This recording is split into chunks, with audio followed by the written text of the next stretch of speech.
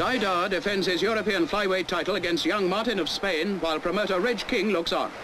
The unbeaten Dower in black shorts makes full use of his famous left, but from the start he seems unable to shake the Spanish challenger. Tommy Farr's at the ringside to cheer on his fellow Welshman.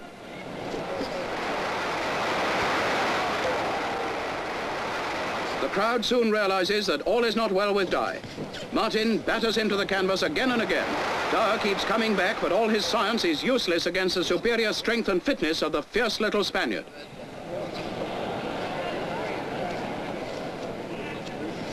And another.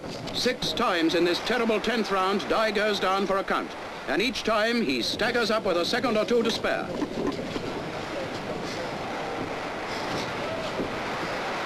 A tragic sight for those who have followed Dai's unbeaten career. Intelligent and skillful as he is, Dai has no answer to this human battering ram. A loose tape flies from Martin's wrist, but the referee takes no action in spite of protests from the crowd.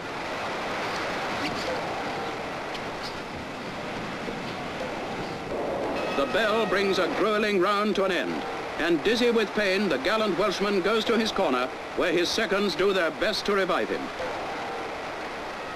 It's the 12th round, and a miracle that Dai is still in the ring. He's down again for the 10th time in this incredible fight, and now at last he's beaten.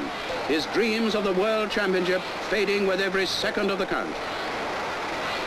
And Dai is out. For the first time he has tasted defeat, a bitter taste for a great fighter, and young Martin's the new European Flyweight champion.